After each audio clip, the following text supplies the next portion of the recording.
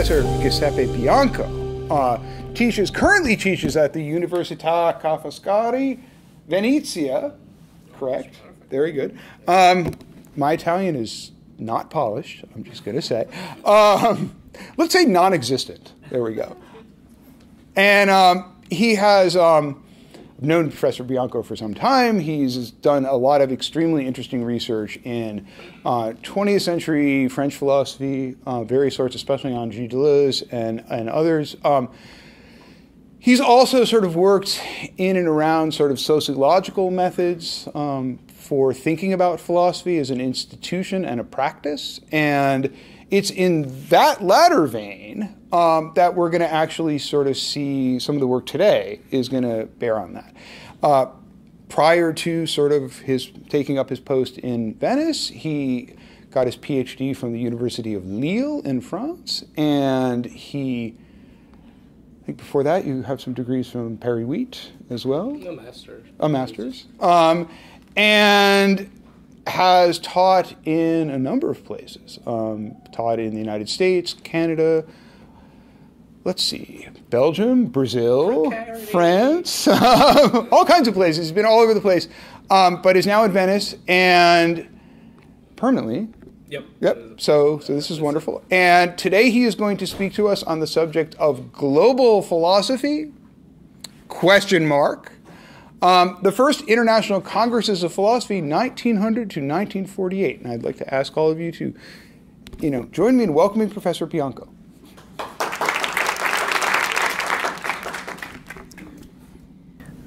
Okay, yeah, I'm visible. So thanks everyone. Thanks most of all, Ed, for this invitation, for the warm welcoming.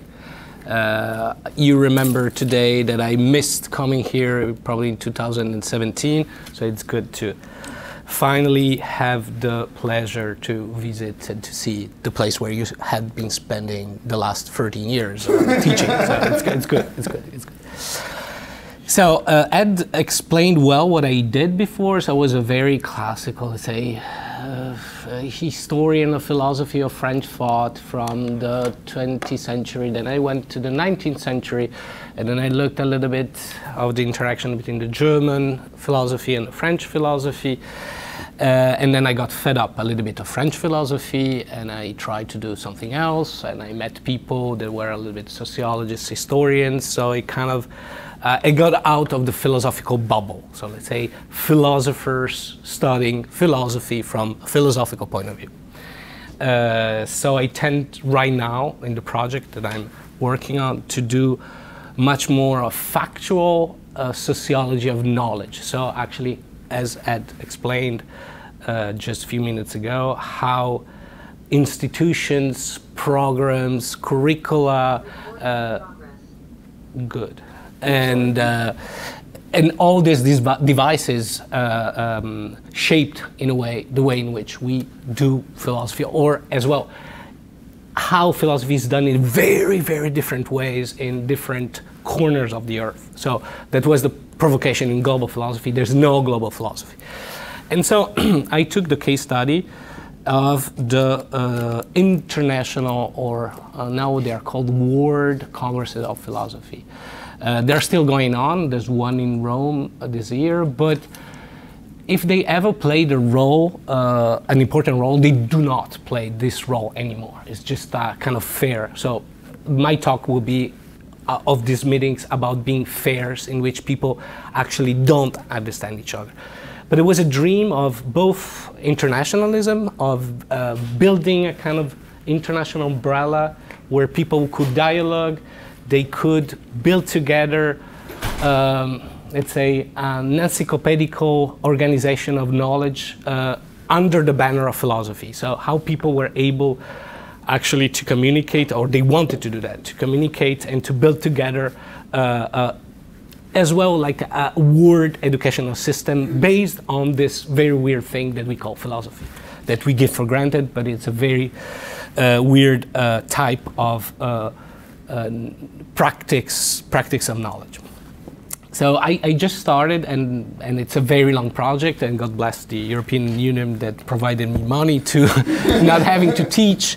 And so I spent a year in Quebec, in Montreal, where actually I'm taking advantage of a unit that is more a unit working on quantitative sociology. So I'm working on the proceedings of these congresses and to see as well what were the attributes, as the sociologists say, call them, so the properties of the people that were presenting at these conferences, at these congresses. Of course, you have a very limited number of women, you have a very limited number of extra Europeans, you have the North Americans coming in the third or fourth Congress, and then there's a lexicometric aspect of this, which consists in looking through, there's a guide that is supposed to help me doing that, the number of words, lemmas, terms occurring in this probably,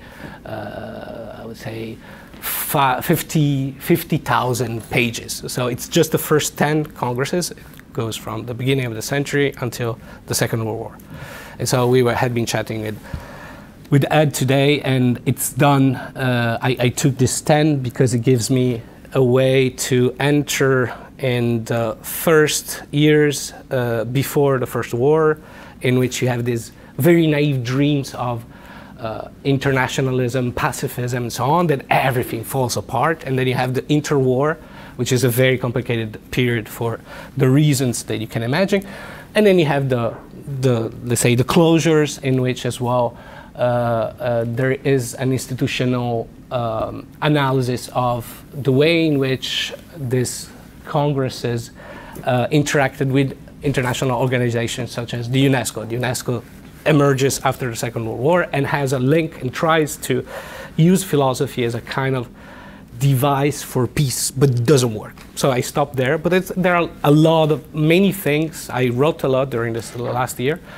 It was a pleasure of having the time to just do that, and I will have to work more. But today I wanted to present to you something more schematic, let's say, about what I call the recurrent patterns of these congresses. So what is in common, what happens, what are the things that happen that as well look alike the other congresses in other scientific disciplines, and how as well the ambitions and the dreams of the organizers kind of fall apart for reasons of impossibility of communication, reasons of dealing with prejudices, reasons dealing with the perception, unconscious perception of their disciplines, and so on and so forth. So I'm trying to kind of simplify a lot, and maybe in the Q&A, if you have doubts as well about the language that I'm using, I'm maybe using everyday terms, but they have a signification in, for instance, in sociology of knowledge. You just ask me and we can discuss it. So the first thing that we have to learn to keep in mind that these congresses are in a way the last, philosophy is the last discipline to organize congresses, international congresses, which is very weird. So this as well, this way of discussing and meeting face to face between different nationalities is something that emerges in the middle of the 19th century. It didn't exist before. People were traveling, for instance, to a learned academy, or they were invited to give a short lecture. It was very difficult, of course, to travel. It was very difficult to learn another language because there was no Latin, there was no lingua franca, there was no common language. Therefore, it's an experiment. The form of the Congress that emerges at the beginning of the 19th century. And philosophy is the last one. For many reasons, surprisingly, you have before congresses in statistics, in the natural sciences, in psychology, in sociology, in many topics as well. Religion and philosophy is one of the last ones. And there are many reasons to explain that, but more or less, I will provide like a very simple reason, is that during the 19th century, all the disciplines, let's say, they take lines of flight, to use an expression that you would like, or they get their independence. And so this thing called philosophy, we don't know anymore what it is. And congresses are ways as well for the disciplines, so this form of organization of knowledge, to gain independence, to see we do exist. Look, we have a congress. And even nowadays, I think that there are many world congresses of weird practice because they want to be recognized by the state that funds them, by their peers, by the other disciplines, and so on and so forth. So I will not enumerate or I will briefly do that. There are 10, I said, between 19 and 48, 1994, 1908, 1911. Then there's a stop because of the war, of course, the First World War. And then you have 5 others in the interwar. And then 48, it's in Brussels, the last Congress that I will study.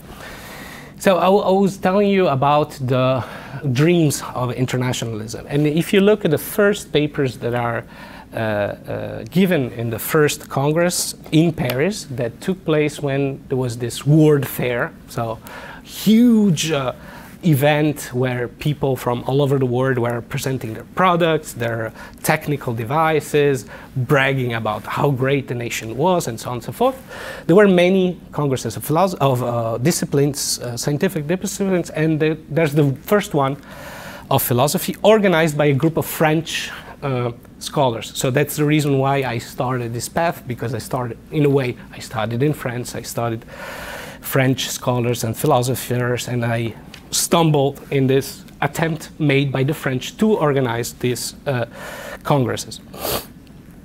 For many reasons. That first reason is that there was a huge competition in between Germany and France, scientifically, but as well nationally. So France wanted to show that this small group of people was able to gather through a network many other delegates to organize this Congress of 5 days, if I remember well.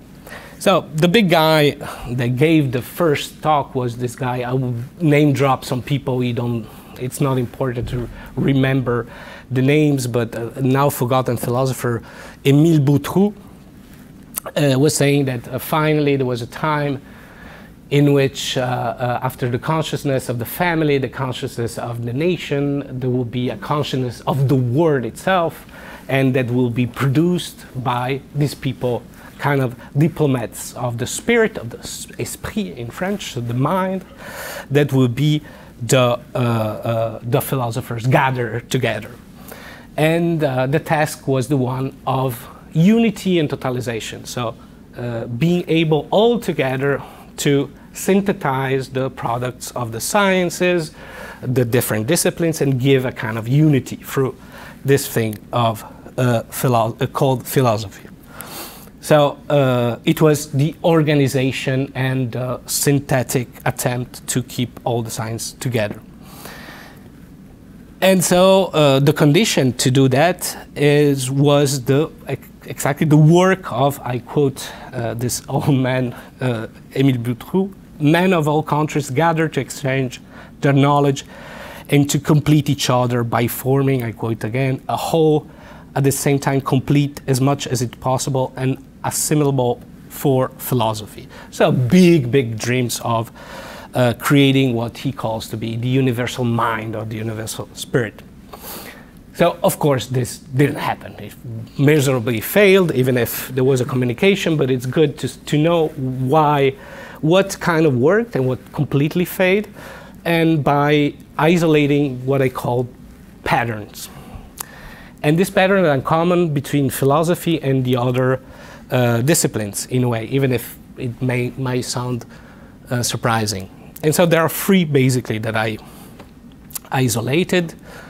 The first attempt is an attempt to create a standard of practices and optimize the exchange of data. So the congresses were placed where people were trying to communicate for what reason, to understand each other, to create a kind of way to actually understand each other and exchange information.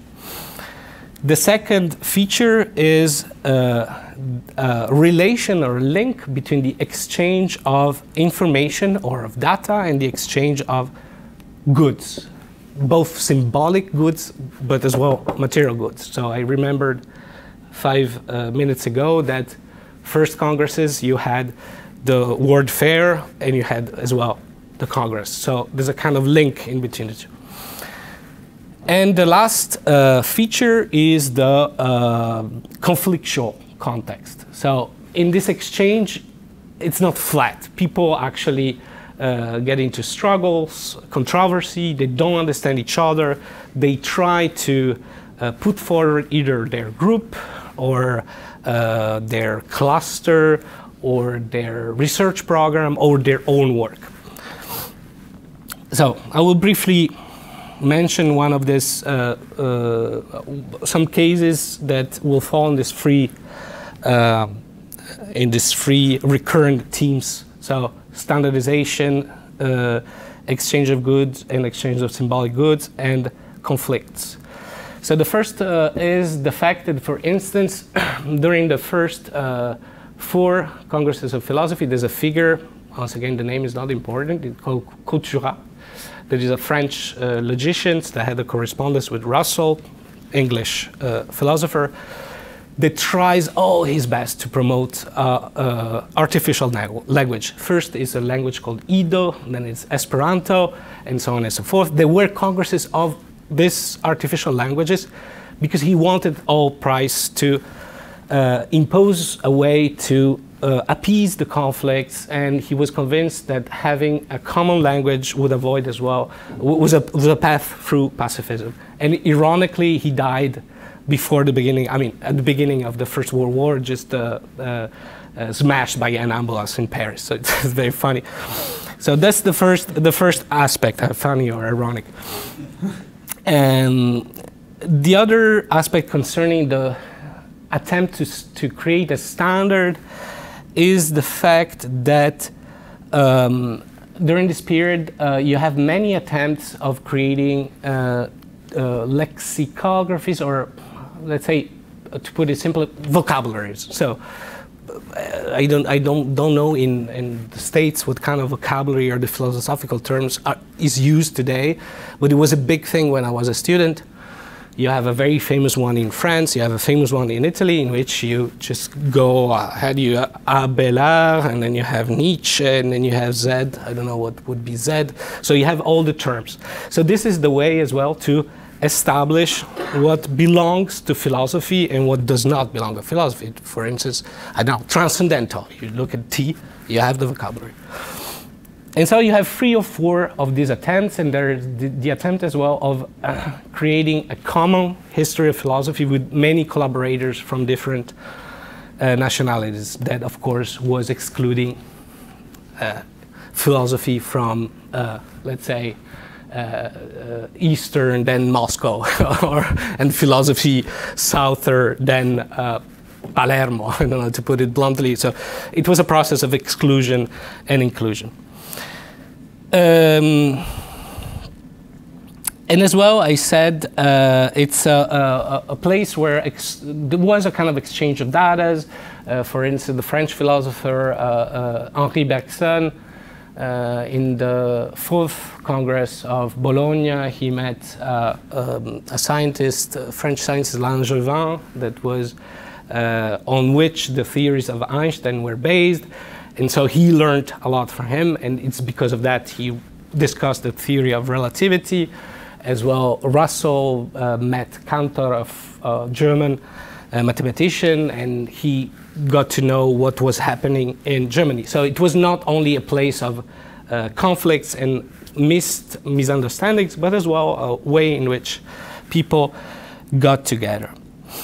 But the problem is that in this controversies, it was much more difficult to understand each other than in other disciplines, because in philosophy more particularly, each, because of the the culture, but especially the educational system, the kind of conceptual baggage. Everyone had an idea of what was philosophy. So there were many conflicts and people were not understanding each other. So I called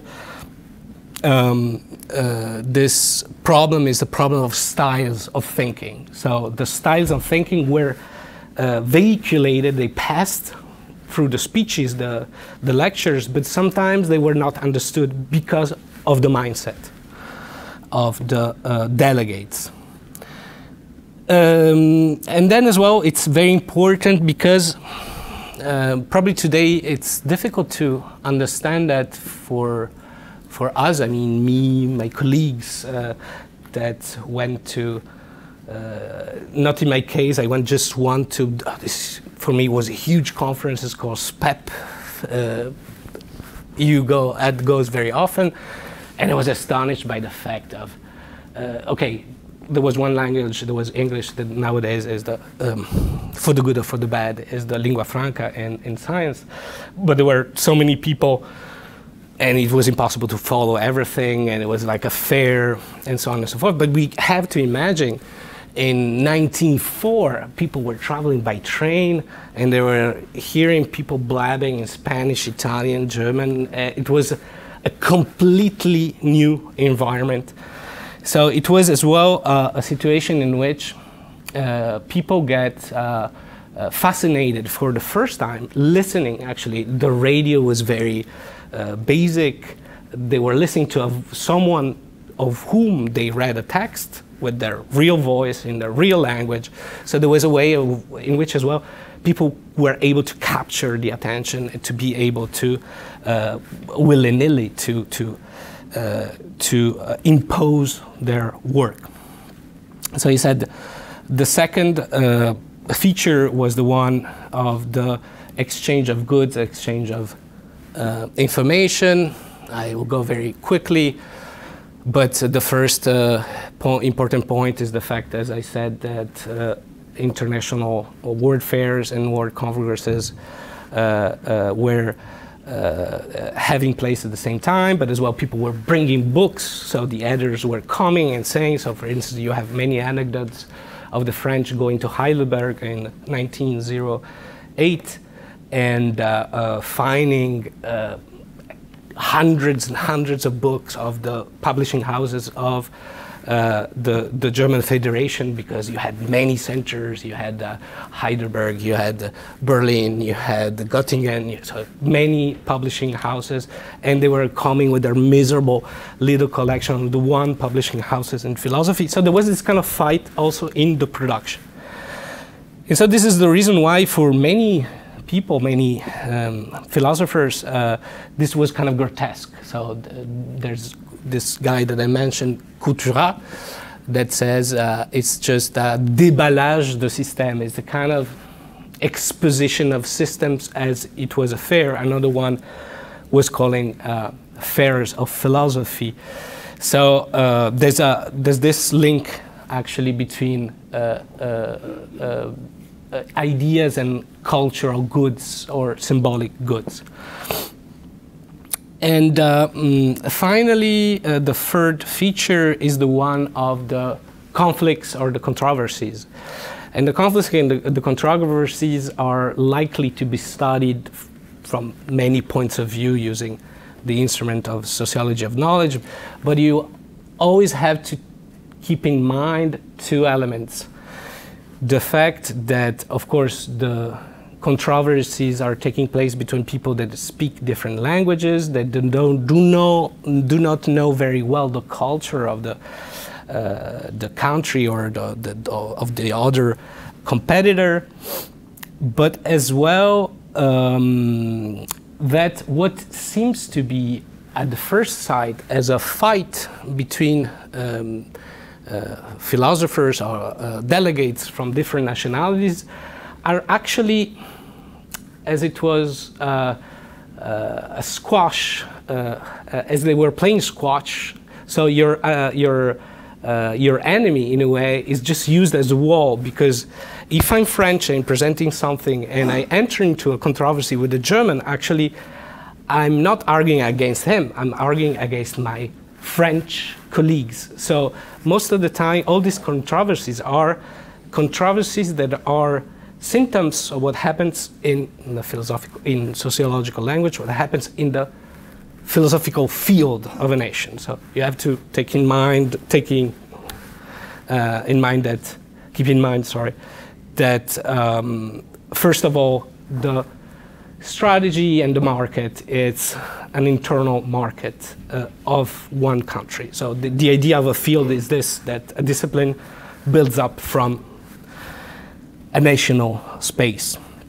So for instance as well, the conflicts between clusters, I use this word, but let's say groups of people that could be part of a learned society, but most of all, they were gathering under the banner of a journal. So journals are the very big thing of scientific communication starting from the second part of the 19th century. So we give for granted nowadays that we have magazines, journals, and so on and so forth, but scholarly journals were a new thing in Europe, in the world, in general, at that point. And so journals, scholarly journals were as well the places in which these clusters could emerge. So, for instance, an important one in France, where all the organizers of the congresses were part of, is this journal called Journal of Metaphysics and Morals, or Ethics, Revue de Métaphysique et de Morale. And so it's very important to see how they were playing both the role of the organizers, but as well the individuals part of this cluster were fighting in different ways with different other clusters, especially German, trying either to co-opt some of them or to work with other clusters. For instance, there's another journal, important journal, Italian for the beginning of the century, that was called Scientia in Latin, that emerged at the same time. So they get together to fight against some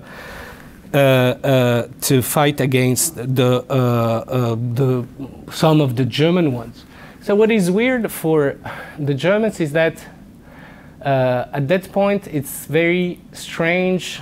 So I didn't get yet to the really quantitative with numbers and graphs and so on of the research, but it strikes you to see all the big philosophers that were very big at that time, that now we've forgotten their importance.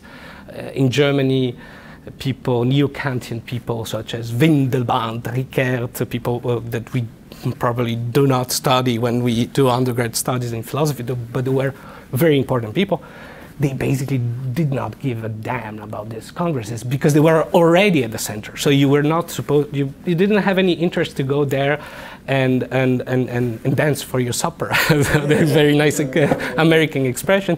Whereas the French were there because they wanted to show, especially not in front of their international colleagues, they were good, but in front of the national authorities. So they had the interest to show in front of the Minister of Education, in front of the Mayor of Paris, in front of the President, that philosophy was important, their group was important, so they had to you had to have the reforms and so on and so forth. It's very it's not rocket science, but applied to what happens in the first 40 years of the 20th century. This perspective gives you a way to understand the movement.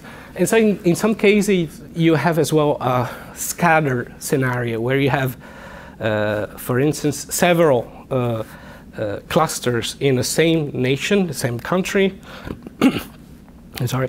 that are trying to build bridges with other clusters. For instance, Italy was a nation that was very young at the time. It had only 40 years of existence, much differently than France.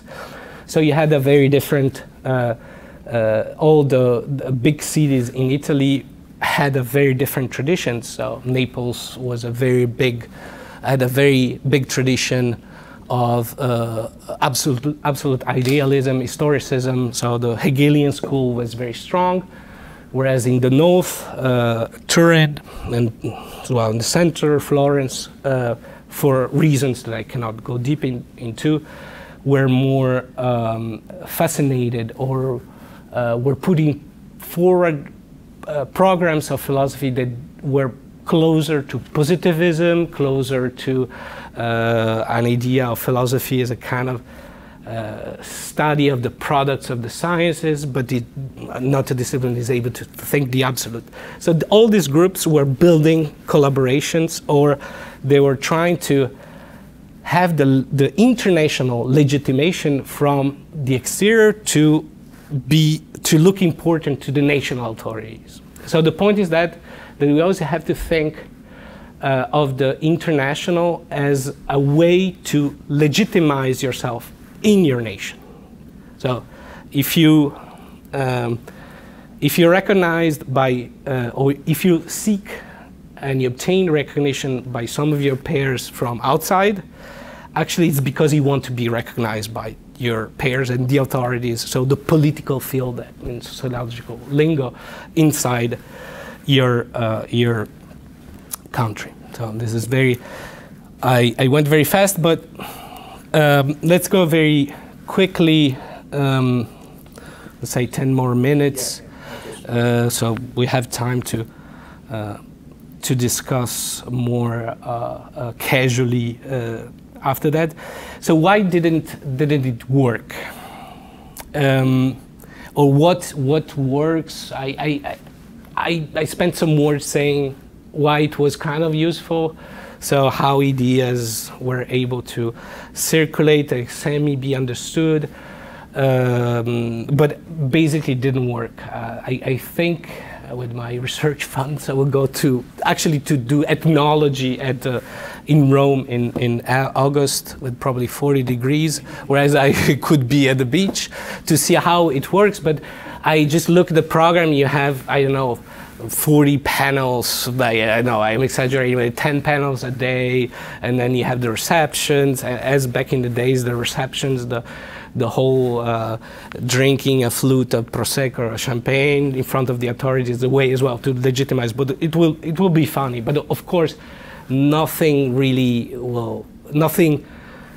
overwhelming will happen in philosophical terms, except probably you see a colleague, you have dinner together, you chat in the corridor, classic interactions.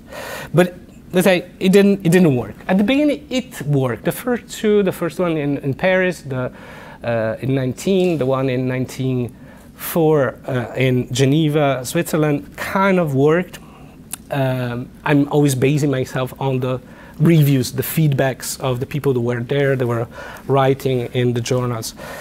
So for instance, there's one, we don't care about the name, Etienne Blum, and speak about the Congress in Geneva as a great success. There was a philosophical quasi-unanimity, there was a common doctrine, and so on and so forth.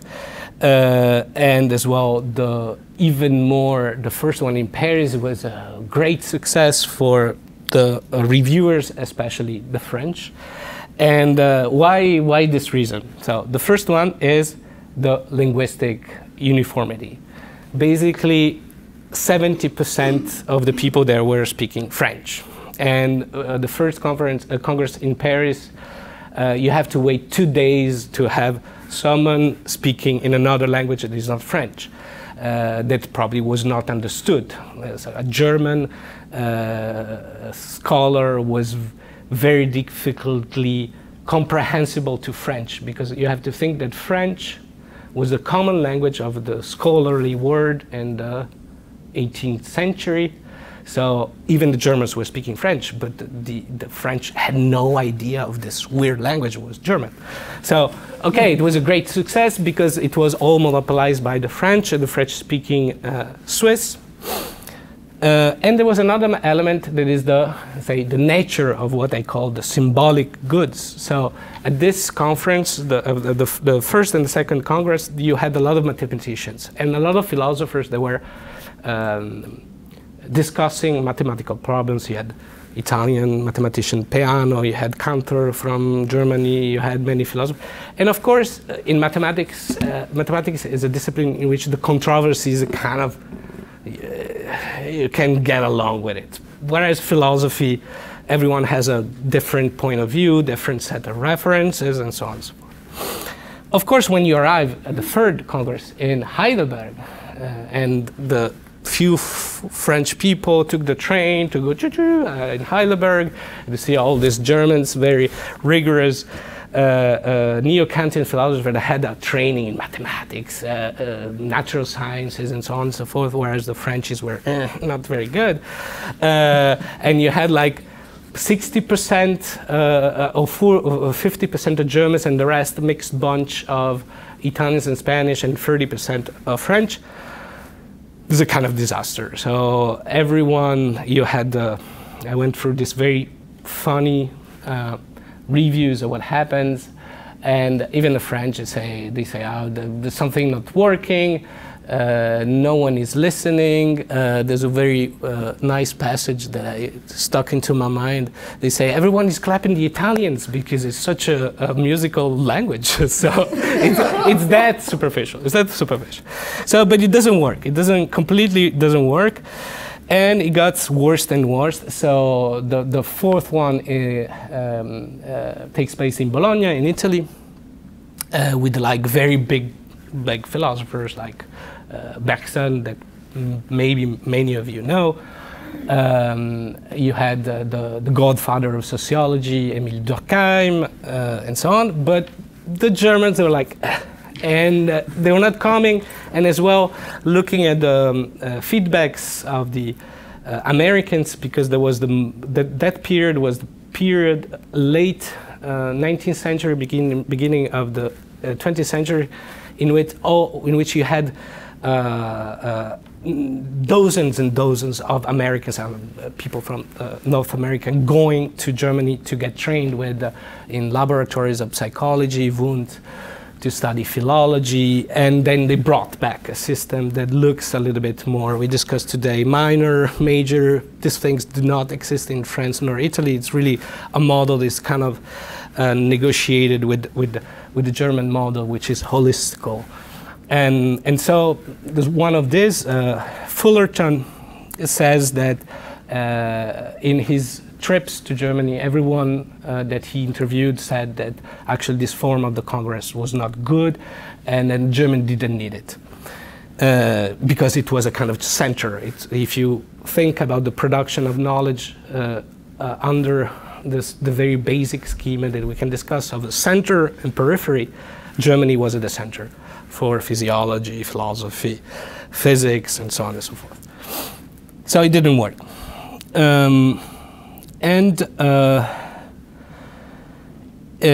As well, all the attempts of creating a neutral or artificial language such as Esperanto and so on didn't work. The poor Couturat, as I told in the anecdote, was killed by the ambulance, pacifist, and so on. Of course, you can imagine things will go much worse during the 30s, especially in Germany, for other reasons. And so people try to find ways to cope with these problems, but all the solutions do not work, because basically there were three principles of the first congresses. The fact that one could speak his or her own language, the fact that everyone could pick a topic, and the fact that basically two, but it's the principle of democracy and freedom. But this principle was going against the fact that there were more and more and more and more and more delegates and more talks and more languages. So all the attempts of restricting a little bit, choosing a topic, was going against the principle of freedom and democracy in the exchange of ideas, so it didn't work. So more and more things got worse, and if if at the beginning in the reviews of the first congresses, they say there was a kind of a univocity in the communication, then you see appearing in the reviews words like cacophony and just noise and boredom and so on and so forth. So it didn't work. And even worse, it didn't work because towards the, let's say, during the end of, say, 1908, 1909, or to put it on a bigger scale, let's say at the turning of the 20th century, in both the sciences and in philosophy, you have slightly the introduction or the of a kind of, I would say, epistemological nationalism. So all the nations were not only trying to promote their scholars, their programs, their intellectual, and so on and so forth, but as well they were trying to do something that I call the nationalization of the universal. So it's not only saying we're the best, but actually saying what had been done in our philosophical or scientific tradition, it's closer to democracy, universalism, etc., etc. And so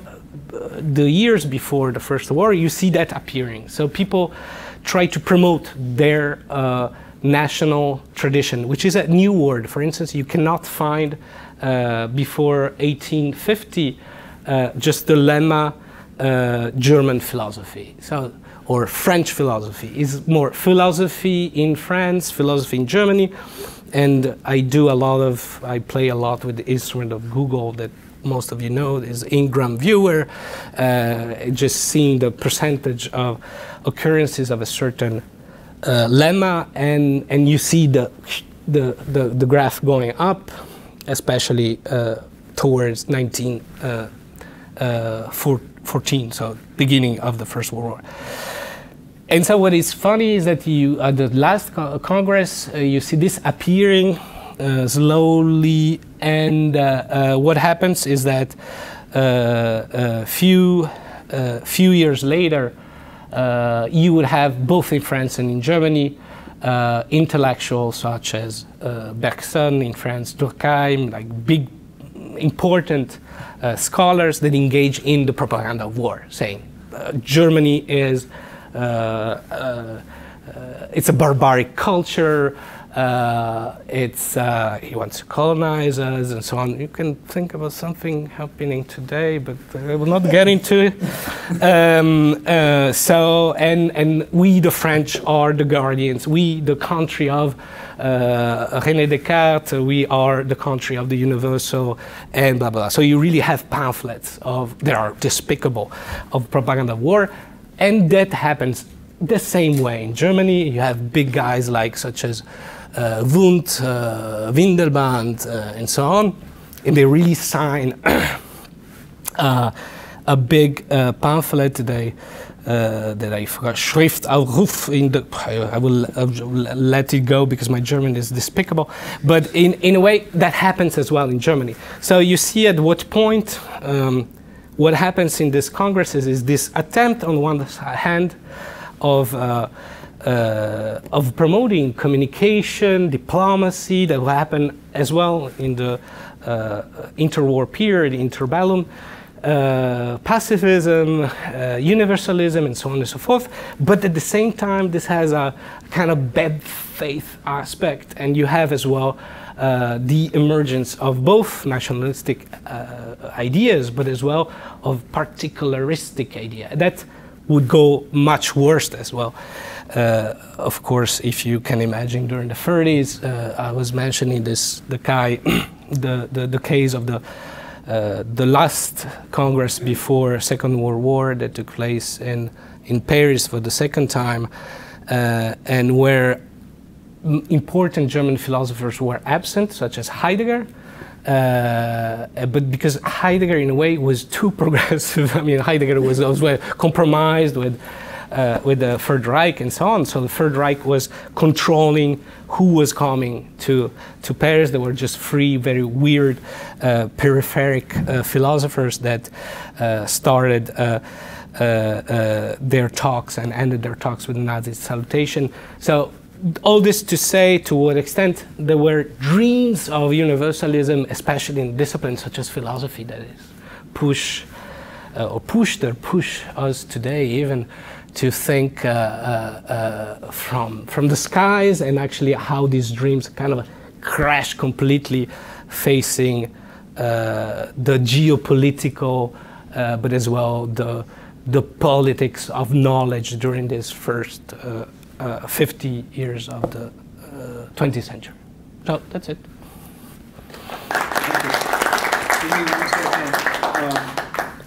Yeah, I'm impressed by your talk about this historical event. But it seems your talk didn't refer to what other scholars have discussed about the contribution and the limitation of early 20th century universalism in Western philosophy. So I read other scholars' books. I don't know if you read. One is J.J. Clark, the famous Oriental Enlightenment. Then he compares Western philosophy and non-Western philosophy. So he put 3 stages in this global philosophy. First stage is exactly what you talk about, universalism. But he believed that universalism basically at the beginning was just still a form of Europeanism, American. So not to go beyond that. It's just to go beyond France, Germany, but go to the whole European or North America. So that's the first universalism. If a few scholars in the States start to bring in some non-Western, that's very few cases. And basically universalism is using the framework of Western philosophy.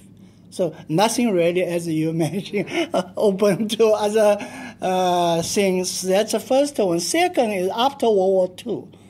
Then the bigger role play is American scholars start, because World War II involved the Pacific War, so pay attention to more to non-Western philosophies. Then they bring in a kind of comparative philosophy. But they believe that by this Clark's work, still comparison based on Western framework, standard. You mentioned standard as a word. Until third stage, so-called hermeneutical, is around the 80s and 90s. Then they focus on issue rather than one country's philosophy. Then try to interpret it. Then Western, non-Western can intermediate each other and bring different views under this issue. So I don't know if you agree. Later, we see more books like Peter Park talk about racism in the formation of Western philosophical canon. Roland has this book. Yeah, it's very good. But I went. So you read it. I know it. Yeah, it's very I just good, want to ask you if you find some connection, your talk with those views. No, absolutely. There were 3 very interesting and remarks that I fully agree with you and how you read that book. That there another one from a French scholar that came out, but it's not as good and clear as the one of Park. The second step, I think it's in Hawaii, there was the first international congress of compared philosophy. And actually, at the beginning of this project, I was promising my wife to go and do archives in Hawaii, paid just to find a justification. But I will not do it. I will spend better the money than going to Hawaii. It's difficult to find a better way, but let's say the more scientific. So you're absolutely right, and it's true that. It's not only the universal that is nationalized, but it's the universal that is Europeanized. The idea of Europe as well is something very weird. Now Ukraine is the center of Europe. I don't know, it's like the frontiers are shifting according to the moment. But of course, I will go even further. And my colleagues are not agreeing with me, and they look like I'm crazy because I'm like actually a self-hating philosopher.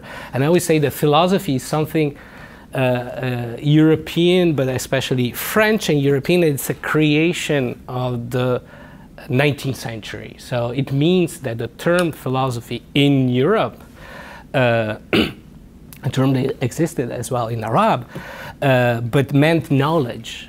It's not this.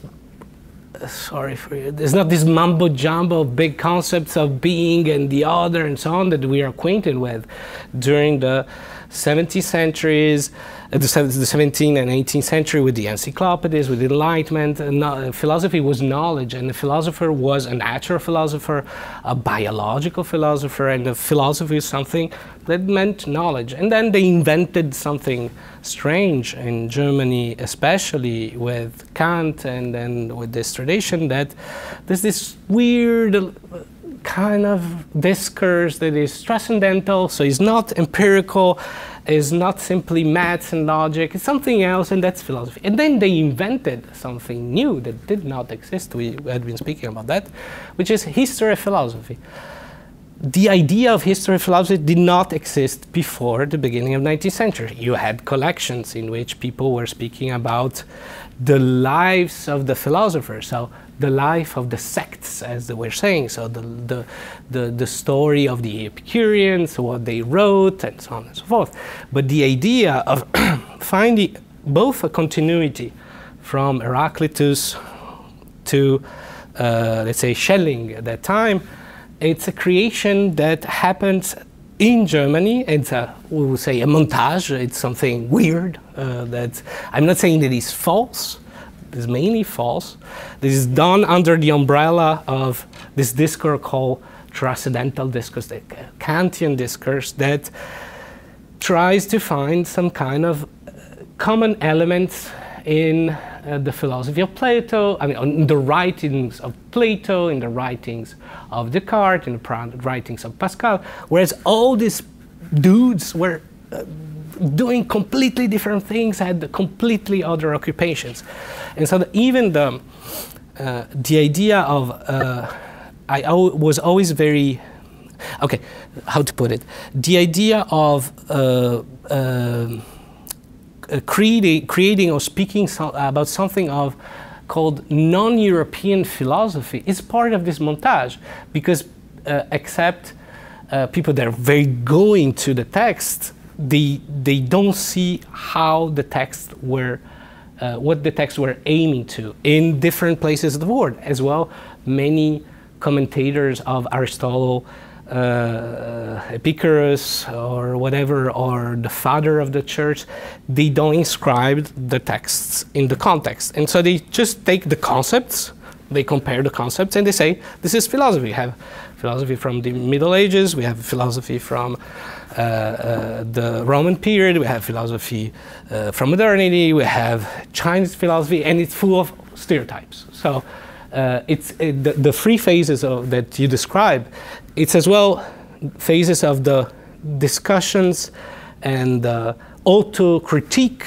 of this strange thing called philosophy, which is a European modern thing that tries to question itself often without not being able to see things clearly, in my opinion. Very pretentious. But Thank you. Very rich answer to my question. I'm taking this because we have a question from online that I think will actually dovetail with this a little bit. So Amjal asks, during this time, do we see a distinction between philosophy and religion in certain European cultures? In East and South Asia, we really don't see this kind of distinction. So he wants to know if you can say something about how that distinction is operating in your period. Yeah, it's as well very, very good and interesting question. And of course, I'm ignorant about what was going on in South Asia at the beginning of the 20th century. But of course, there's a distinction. What is interesting as well in the statistic or let's say quantitative aspect of the research that is still going on is to see who were the people speaking, not only sex, gender, city, country, age as well. It's very important and will bring out new useful information. But as well, what kind of position they occupied. So if they were teaching in chairs called philosophy, Eastern philosophy, blah, blah, blah, or in, for instance, in religious, they were often religious, or they were part of the neo-Thomistic movement that was very important. So it was the church at the end of the 19th, beginning of the 20th century. They wanted to promote philosophical discussion, but controlled, of course, by the Catholic Church, under the umbrella of the system of Saint Thomas. And so there's a big network that develops, that had been studied recently by a colleague of mine that I don't recall the name of, but like a very huge network of scholars of this Catholic neo-Thomistic movement that organize as well congresses that are parallel. So there was this difference. There was history of religion, philosophy of religion, and blah, blah, blah, but there was separation. So the question's still forming in my head a little bit, but I was very intrigued, like the point you made about the sort of Kant, Hegel, that forms this sort of core, and then you look back and retroactively you grab a bunch of people from, or parts of what they did from the history of philosophy, and you say that's, or you say that is philosophy, right? And it's sort of you retroactively form a discipline. So I think that's a really neat point. But then what's also weird is right around early 1900s, us looking back at that moment, we start to see things fracturing a little bit because Hegel and the Neo-Kantians were a kind of common core that everyone could talk about, at least in European philosophy.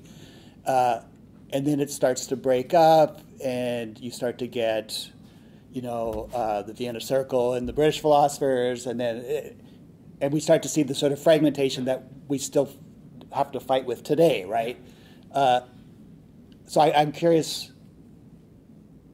It's the same time. That's happening. I mean, they didn't know it at the moment, but we now look back and see everything splitting apart, and it's the exact moment when they're having these congresses where they're trying to bring everyone together.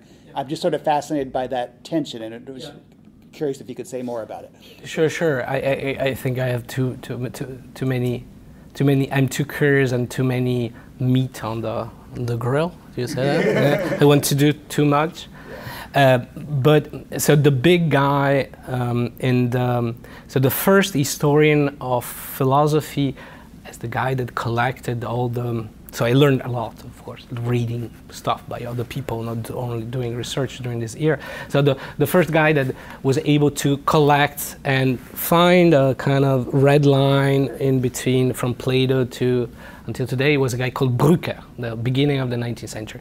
But the big guy that kind of did a history of philosophy in that sense of like finding common patterns and saying philosophy is not the same as religion, philosophy is not the same as the natural sciences, philosophy is not mathematics nor logic, is a guy called Tenenmann. And he was part of the circle. There's a very nice article that people didn't read that I read very lately by an American sociologist called Randall Collins that did a huge book of 100,000 pages about the history of philosophy.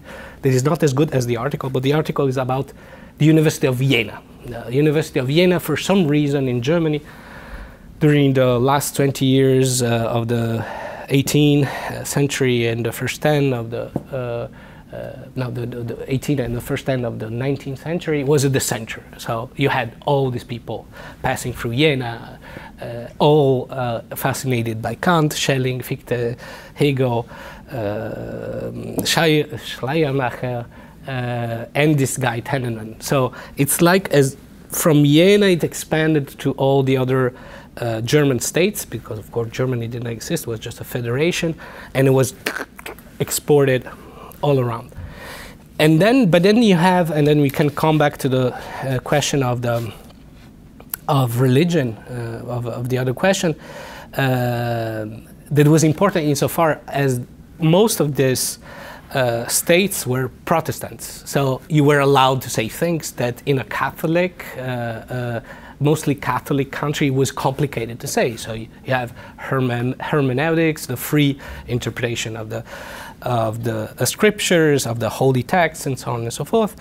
And then you have states that were mostly Catholic as France, and then you have a long story of during the 19th century of negotiation with the authorities and with the church. Italy, of course, and you had as well Austria and the Austro-Hungarian Empire. And then I come to the point in which it gets fractured. And during the 70 years of existence of the Austro-Hungarian Empire, the powers in place tried to promote an education and a production of knowledge that had Catholicism as an umbrella, the rejection of the other heresies, free speech, but the rejection of the other heresies, and a kind of ban of everything that was Kant, Schelling, Fichte, all the transcendental regime.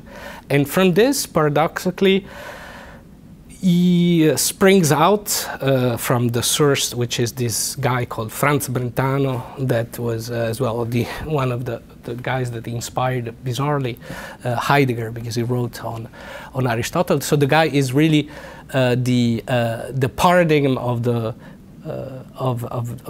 what was Austro-Hungary at that time. So he wrote on Aristotle. He was a priest, a Catholic priest that actually resigned.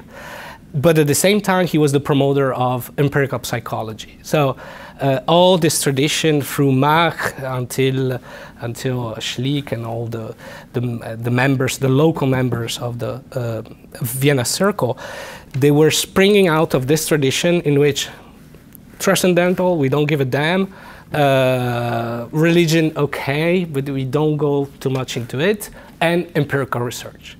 So for instance, the Philosophical Society of Berlin, that was a kind of pre-cluster from the birth of the Mach Circle, that was the Circle of Vienna.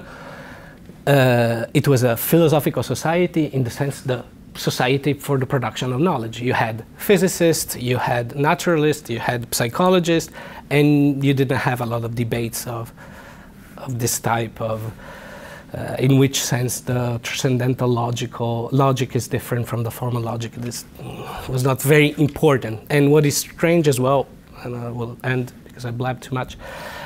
So from Brentano, you have, from Brentano springs out Husserl, that is one thing. And Husserl at the beginning, he was not very worried about problems of looking too psychologistic or too empirical. It's when he goes to Germany and he has to confront with the neo-Kantians. They were saying, you're psychologistic, you're using empirical material to explain that, and so he has to. So the circulation ideas is as well this, is the fact that actually the producer of knowledge, they move from a place to another and they have to confront with people, colleagues. Frege was like widely anti-psychologistical, yeah, and idealist in a sense different from Hegel. So the ideas were somewhere. That was cool. Okay, so concerning what you're saying with like philosophy originating mostly within like the 18th and 19th century, and I forget who'd you say was the man who kind of found the bridge between like Plato and Kant, like that red line. Who's that, sorry? What like this kind of history of philosophy where it originated from like say like Plato or Socrates, and then made its way over to Kant, and during that, like, I guess what you could say is kind of a dark age, just was not existent, or at least was in very small sects? In a way, let's say that it's a process that it's slow, and it's done by several people and several adjustments, and as well it's as well the transformation of the university that until the 19th century was not the place where knowledge was produced. It was just repeating knowledge. The universities were just these disastrous places. It was more in the academies. So things emerged slowly, and as well, as you said, there's a kind of continuity that is imagined. But by that, I don't mean that philosophy did not exist before. It's that the term philosophy, whatever, got different meaning according to the different periods. So it evolves with the ages. It evolves, it changes. So there are not only evolution, but breaks completely. There are ruptures. I don't know if some of you guys teach this text by Pierre Hadot that is often quoted. So Pierre Hadot, it's a historian of ancient philosophy that the late Foucault quotes a lot. So Foucauldians love to quote Hadot, but he's a very, despite of that, or on the side of that, he's a very good historian. I would say only historian of philosophy. And in his books about ancient philosophy, he underlines the fact that what the sects, the group in the antiquity were doing was something that dealt with doing something. So he has as well this kind of Wittgenstein influence. So they were doing something, and so philosophy was not only writing text. It was all about a style of life. What is not only what is the meaning of life, but how can I get to that meaning of life? How should I organize my day? How should I meet my philosophical buddies, and to cultivate my practice every day. To have a certain mindset.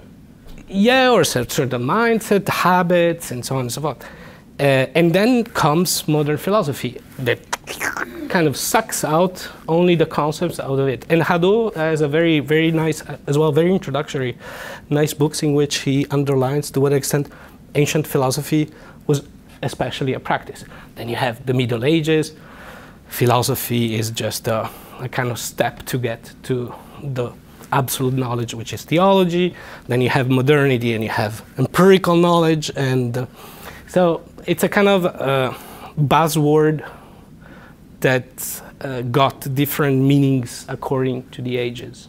Now, concerning that, I want to say, we see people, well, like say Rene Descartes, Isaac Newton, they took heavy inspiration from not only like these ancient sources of philosophy, say like Plato and Socrates and Aristotle, not the Greeks, but possibly from I want to focus in on, there's a type, people would say theology, people would call them the heresies, later dubbed like Gnostics, who I'd say played a very heavy part in the distinguishment between like logical philosophy and religion and science, in between those things, because say something like Valentinian philosophy or the Sethians, those guys, while they were theologians and therefore heresies by like Irenaeus' standards, they were focusing in on something that concerned themselves with elucidation and illusion between like these metaphysical things, which you wouldn't really focus on that as a religion. Sure, they were called Gnostics and dubbed that way as a religion or a religious movement of the time, but in reality, it had very little to do with theology, one might say. It's possible. I don't know very well the people that you quoted, but of course there are like subterranean or hidden sources as well to authors that we categorize as rationalists. In the case of Descartes, the very first comparison that comes to my mind, that you find in all the commentary of the meditations, is that the structure of the meditations follows a little bit the structure of the spiritual meditations that were part of the Jesuit training. So there was this guy, Ignazio de Loyola, that was promoted this. So the intertwining between either practices, religions, and knowledge was very fluid at that time, especially in times of transition, early modernity, Middle Ages, and so on. Today it's more clear-cut. We have to give up the room, so we have to obey the limits of the time that we have. So I'd like to ask everyone to join me in thanking Professor Bianco for a fascinating talk, and also remind everyone. Let's do that, please. Thank you for the attention, the questions, and the hospitality. You're very welcome.